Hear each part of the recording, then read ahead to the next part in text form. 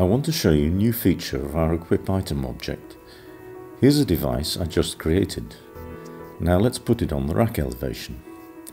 We've added some text to show the make and the model, so when you hand your rack elevation drawing to your installers, they can immediately see what kit to put where without having to consult a device report.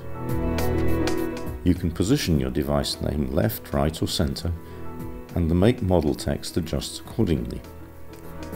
In ConnectCAD we hate introducing extra settings, so we've put a lot of work into making the text display clearly regardless of the size and shape of the object. If we reduce the size to 1U only, the model is displayed because the make would overlap the name.